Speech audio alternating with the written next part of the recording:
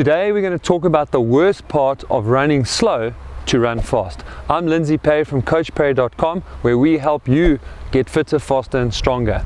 We get tons of pushback from people because we want people to run such a large percentage of their training easy. Today we're going to unpack the worst parts of running slow all the time to help you to get over that and get the best out of your training.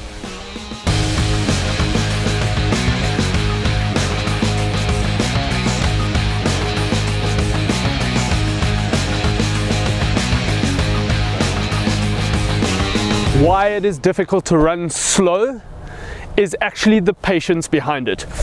We all want instant gratification. We all want to see results immediately when we get started with our training. And in particular, the running slow aspect, in order for the ultimate goal to be able to run quicker, is having patience and trust in the plan. We want to just make sure that you're not pushing yourself too hard every single time and causing injury, causing risk.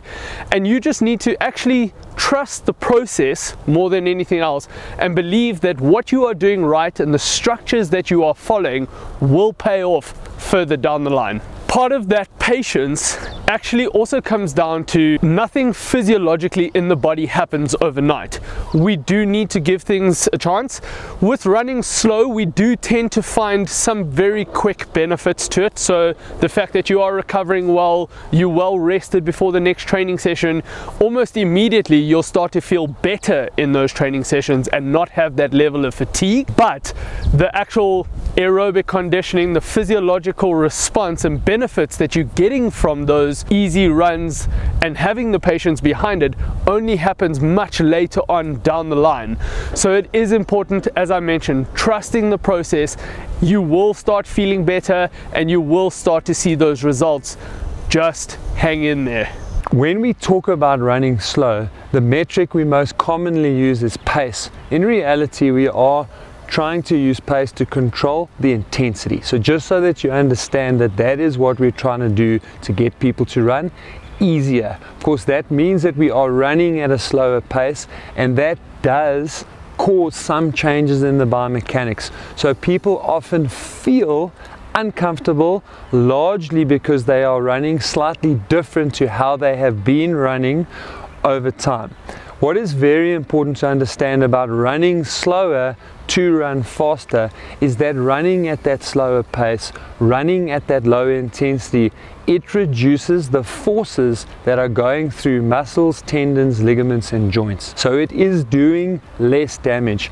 Even though in the initial phases it might feel a little bit uncomfortable, and at some points actually people report feeling a little bit of discomfort. That generally comes when we're running longer runs because the muscles are contracting in a slightly different way.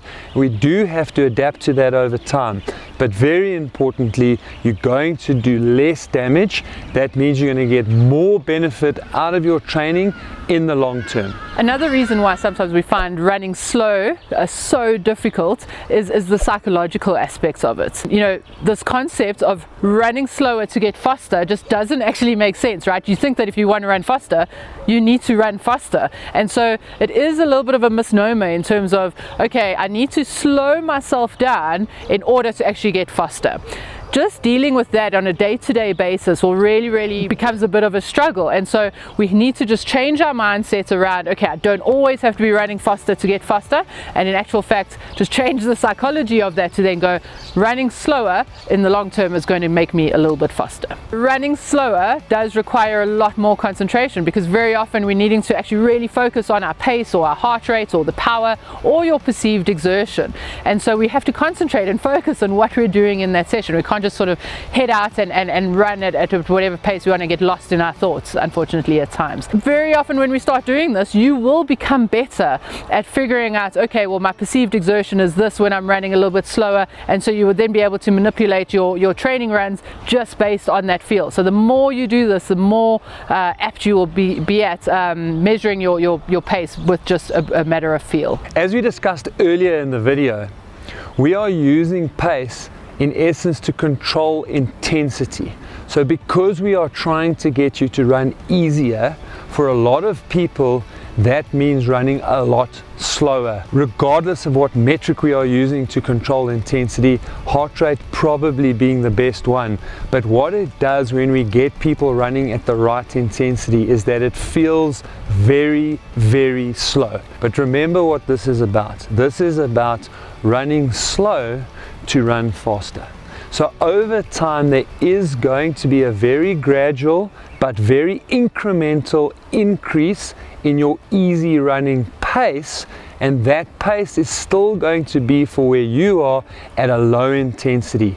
So at the beginning, that feeling of running and going, I am so slow, that is normal and it will improve. But the most important thing is that when you get to do races and time trials, you will make quite big incremental changes, and that's what we train for. We train to do better on race day. Another factor as to why it becomes quite tricky or difficult to run slow is the social aspect. Most of us really love running with people. We part of clubs, we like the social Saturday get together, let's go for our long run with a group of people. The problem with that though is not everyone in your group or in your club is at the same level that you are at. So when it comes to running in a group and you having to run your easy runs easy enough, potentially being quite a bit slower than the rest of the group, some instances you might be a little bit faster than certain members in the group, that makes it quite tricky because now you're almost on your own here. So even though you want to have people around you, you want that camaraderie, that motivation in a training session, you need to make sure that you are sticking to what your session prescribes, the physiological response or the goal that you are trying to achieve from that particular training session. Keeping in mind, if you're running in a group and you start chasing someone who's a little bit quicker than you, you start pushing yourself outside of that aerobic or outside of that easy zone, that in itself then leads to potential risk of injury, that fatigue, that buildup of not being fresh enough before the next training session. So it becomes a mind game. It's something you need to be quite resilient to be able to handle running on your own. But yes, it really comes down more to not being able to always run with people. Recommendations around that is to maybe still get together, run with people. It helps if you all on the same page and you kind of run in circuits. So if you're running with a partner or you're running with a friend, it's a little bit easier.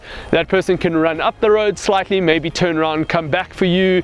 Just keeps the company there, but keep in mind you have a particular goal that you need to be working towards, a particular outcome of that session you're looking for, and you need to make sure that you are sticking to what your program prescribes. Now that you know the worst parts of running slow to get fast, if you are looking for ways to get fast, check out the video on screen now.